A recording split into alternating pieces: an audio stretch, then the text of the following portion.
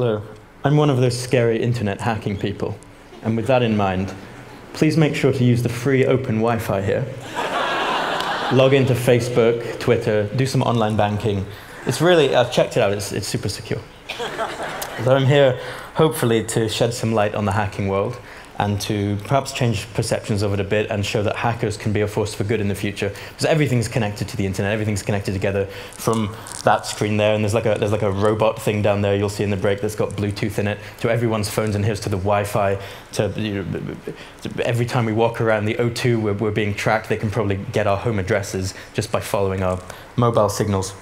So a little bit about how I got into the hacking world. I grew up in the Shetland Islands, which are here. As you can tell, there's nothing to do in the Shetland Islands. I won a knitting contest in school. We had 3 knitting classes a week. And I thought that was quite fun, a simple life of knitting and herding sheep and farming peats. But instead I joined a politically motivated global hacking collective instead, which is kind of the only other option in the Shetlands.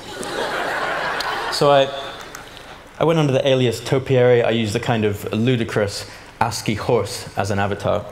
And you can see below we'd started to use this headless suit with the question mark, the sort of symbol of we are legion, we do not forgive, we do not forget, we are everyone and no one, all of that kind of pretentious nonsense. We started some of that. And we started putting that stuff up on government websites during the Arab Spring in 2011, in Egypt, Tunisia, Libya, Zimbabwe. In support of protesters, we would deface government web pages. We wouldn't release any information or anything like that or try and harm individuals. We would just put messages of support up that say, we know your government's trying to suppress information to the outside world. We know that they don't want you to think you have support, but know that the internet, the hive mind, the anonymous mask, we're all here for you. So we wrote a bunch of nonsense up there. The thing that I'm, I suppose, most known for, which was also one of the biggest mistakes I made, was hacking into this terrible cult called the Westboro Baptist Church, racist, homophobic cult that pickets the funerals of dead soldiers in the States. And we decided, well, they declared war with Anonymous. It's a very amusing statement. And they kind of thought to get media attention off of it and stuff on the back of the Arab Spring. And so we went onto a live radio show with them and hacked their website live, which I thought would be a very amusing way to do it, and just a way to get across, we don't really care about you, we've got more revolutionary stuff to get on with, but we'll just do it anyway. That went viral online, and I made this massive mistake of just sort of being quite carefree at the time and not being a very good hacker, and just didn't use any voice modification software. So just how you're hearing me now is how I sounded on that radio show, which is a really, really bad idea. And I'm most known for just doing stuff like that and tweeting just pretentious nonsense like you cannot arrest an idea, which is something I tweeted right before I was arrested the following day. Myself and 6 others started this group called LulzSec. It's a bit more difficult to explain. We used a giant flying cat in space as a logo and a giant boat made out of ASCII art and a little stick man with a glass of wine, in an effort to sort of say, yes, we've done this hacking under the anonymous banner, under the big scary mask, etc., etc. And everyone kind of sees those hacks and go, yeah, that's impressive, security's a thing, but that's anonymous, of course they can do it. They've got these big bunkers everywhere, they're these super horde of people around the world. What if we, a bunch of idiots with a stupid cat and a stick man, could do the same thing? People started looking at it and going, hang on, we need to think about security now. So we would do things like news websites. PBS disagreed with a WikiLeaks documentary that was made, so we just thought, okay, we've got access to the PBS website, let's not do anything. We'll just publish a fake story from them saying Tupac and Biggie Smalls are alive in New Zealand. Some people to this day think that that's real still. And during the phone hacking scandal, not a big fan of the Sun newspaper, News of the World, published an article from the Sun staff writer saying that Rupert Murdoch had died in his garden instead of going to give evidence at the phone hacking scandal, the Leveson inquiry. Things got a little bit out of hand in that we started targeting government websites, the CIA website that went down for a while, the Department of Defense, the Senate, etc. And the thing at the time was, I think this is true of a lot of hackers, you don't really see the difference between these sites or these targets. They look exactly the same. They're all through this kind of square that's just screen into this other world. Taking down the CIA's website to some teenage hacker feels the kind of same as playing a game online or looking at a video on YouTube. It all kind of blends psychologically into the same space. And I've come to terms now of sort of what the ramifications of it all were, but at the time it felt like a game, which is very bizarre, and I think a lot of hackers suffer from that, where only after it's all put in kind of a nutshell or like an image like this, that they realize, oh, hang on, no, that is the CIA. Things got a bit, it sort of hit home when the cat, there's a stupid cat and the stickman figure we all put together in Microsoft Paint ended up on the front page of the Wall Street Journal in a full color print. And people started making all like stickers and notes and selling them on Redbubble and all of this stuff. Then some people started dressing up as us for Halloween. That was a strange Halloween. I like the cat though, that's pretty cool. Then some people got on an actual boat with logos like "You Can't Arrest an Idea" and the anonymous flag. We were very briefly, according to Google Trends, more popular than the boy band One Direction for about one day. In many ways, that was what it was all about, just beating them. And then we were all arrested. Not One Direction, unfortunately. Sorry, Zayn. So I was arrested in the Shetlands and flown to London on a private police Learjet because it was the only way to get me off the island. Held for 4 days, and they said that I'm a threat to national security and it shouldn't be released if you're a threat to the public, etc. And I was just like, oh, no, whatever. So the judge looked at me and just went, no, he's blatantly some kid from the middle of nowhere. Just let him go, ban him from the internet, and put him on an electronic tag. So I spent the next 2 years banned from the internet, which is super annoying. With a home curfew of 10 p.m., which in combination with being banned from the internet is especially annoying, given I'd moved from the middle of nowhere to a big city like London, where finding your way around is hard without Google Maps, and then finding your way around without Google Maps and legally having to be home by 10 p.m. unless a van comes to your house and arrests you. So I was running about quite a bit. I think I sprained my ankle running up the Angel escalator at 9:59 p.m. in order to get back. So I ended up standing trial in Southwark Crown Court here in London. I was sentenced to 2 years in prison, although because of the time I spent on electronic tag, etc., that was 1 year probation and mathematically only 7 or 8 weeks in prison.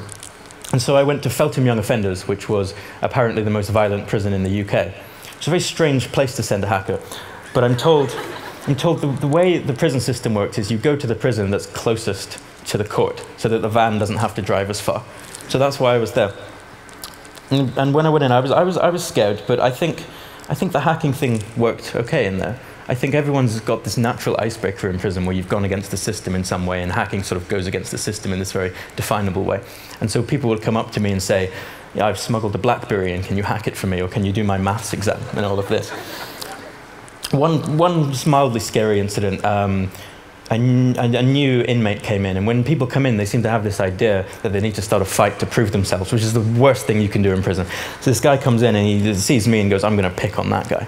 So he comes up to me and he's like, oh, do you want to start something, etc. And I'm naturally kind of sarcastic, and I'm like, there's not much to start around here. We're not going to be able to start it. And this guy that I shared a cell with, his name is Mr. T. It's all he would call himself. Massive guy. He basically ran the wing. He was enormous. He goes to the gym every day in prison. He just went right up to this guy. He went, yo, blood, you do not mess with hacker, innit? You know why? He'll remortgage your house, blood. He'll remortgage your house. You won't even know he did it.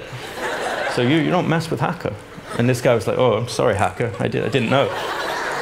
Then all the guards started calling me hacker, etc. So I was released. And I think the thing that sticks with me most about that experience and young people going through that kind of system was, upon release, one of the guards said to me, oh, you'll be back next week because there's a 95% reoffender rate. And I can see why you're left with a bus fare home, and that's it. You go to probation.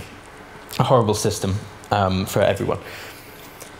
So nowadays, this is 5 years later, hacking has changed quite a lot. The culture of hacking has changed quite a lot.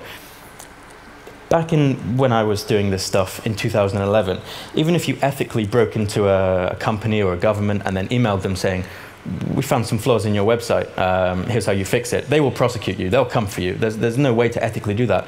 Just the other month, this 15-year-old kid hacked into the Dutch government, and he emailed them just saying, I found some flaws, I've kind of got access to everything. And the Dutch government responded, I think, the best way possible. They said, all right, that's very good. Tell us how to fix that. We're going to acknowledge you on official government websites, media coverage, etc. And they sent him some swag. They sent him a T-shirt that literally said, I hacked the Dutch government, and all I got was this lousy T-shirt. I think that is the best possible government response to a website being hacked, because they could have, it would have been game over for him 5 years ago. They would have come down on him with choppers, smashing in his door, ruined his life forever. And I think nowadays, so many governments and companies and individuals are getting on board with this. We have these things called bug bounty programs, where sites like Facebook, Twitter, and whomever else can basically sign up to a service and say, we have critical infrastructure, we have valuable systems. If you're a hacker, email us with a bug that you found, we'll fix it and we'll pay you.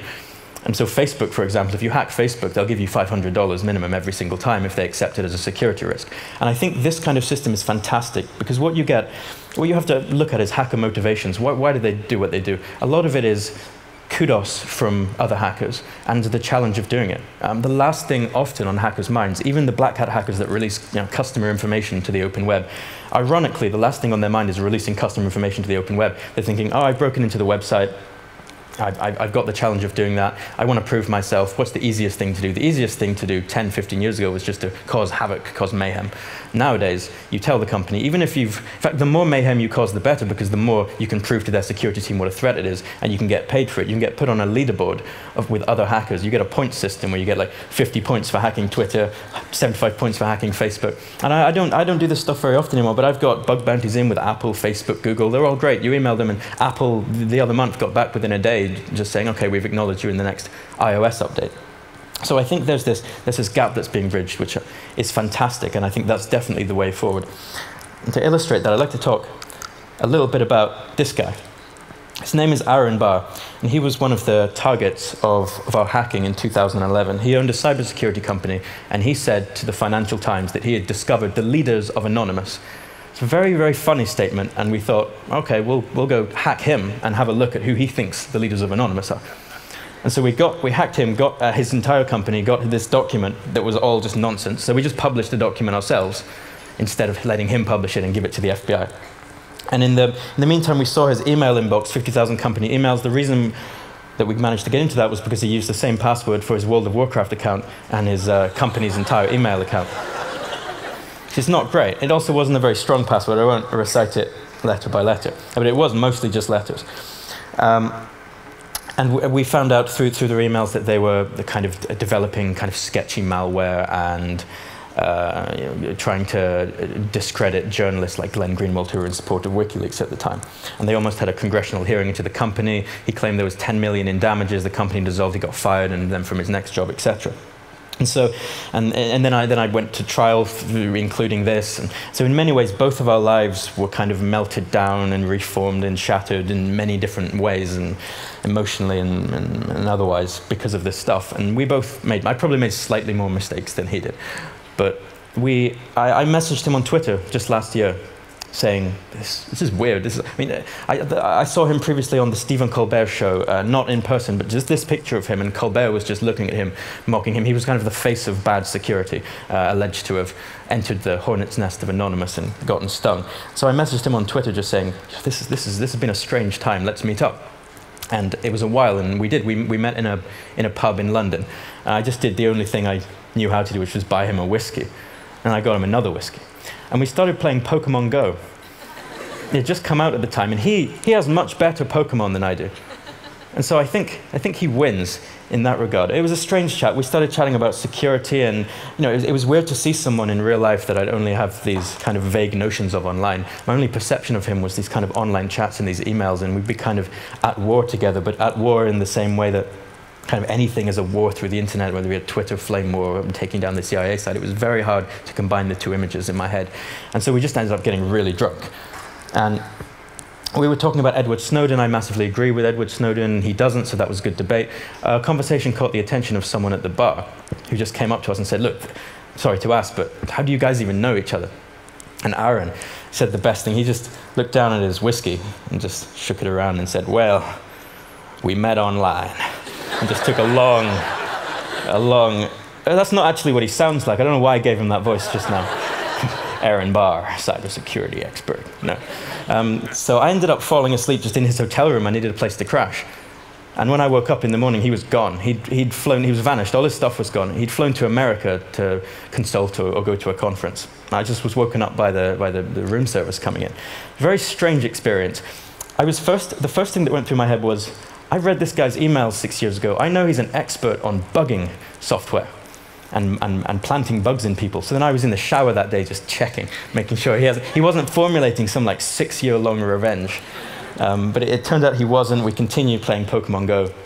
We continued to chat. I think really excellent guy. And I think what I'm trying to say about that is, this is someone that was on the other end, the target of Anonymous, the target of lulsec, someone that we'd seen this image of and thought that is the face of the corporation, sort of greedy cybersecurity corporation that we were against. And there's so many similarities between us creatively. And I think hackers, security experts, musicians, theater goers, creatives all have this same kind of feeling of wanting to deconstruct something, put it back together, understand it, understand the ins and outs of it. And that's why my best collaborations have come from those people. And so I think we shouldn't be afraid to engage hackers. I think we should look through the hyperbole of the media, the word cyber attack, which is applied to literally everything from a country's website going down to someone DDoSes their friend's Minecraft server, and that's considered a cyber attack. It's all put into this one thing, and it's horrible, it doesn't make any sense, and it vilifies it, adds a stigma to it. So I think we shouldn't be afraid to engage hackers. If you work for a company, just hire them, make a bug bounty program, go to these hacker conferences. They're absolutely amazing. I think hackers can be a force for good in the future, and we definitely need them. So, thank you. And hack the planet.